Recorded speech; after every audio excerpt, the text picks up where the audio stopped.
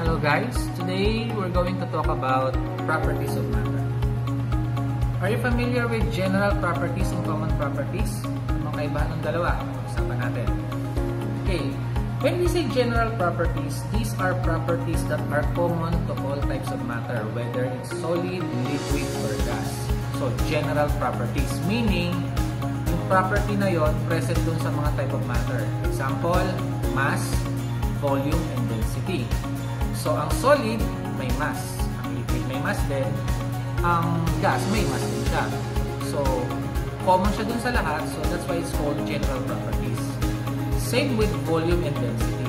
Now, what are special properties? When we say special properties of matter, these are properties that are unique to a special type of material lang. For example, special property ng solid, liquid, or gas. For example, special property ng solid yung flexibility, okay? Ability to be bent without breaking. So that's for solid. Walang ganun ng liquid and gas. On the same manner, sa liquid, may special property siya. Example, viscosity. So sa solid, walang viscosity. Sa gas, walang viscosity.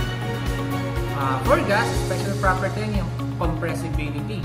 So for solid and liquid, hindi siya present. Doon lang siya sa gas. So, with that, madali natin madidistinguish yung kaibahan. So, clue. Pag general properties, ang clue dyan, common. Common to all or common property. Pag sinabing special, special, unique. Unique lang sa special type of matter. Okay? We will talk about other properties of matter sa susunod na video. So please like and subscribe for more unlimited science video that can help you in your lessons, especially online classes.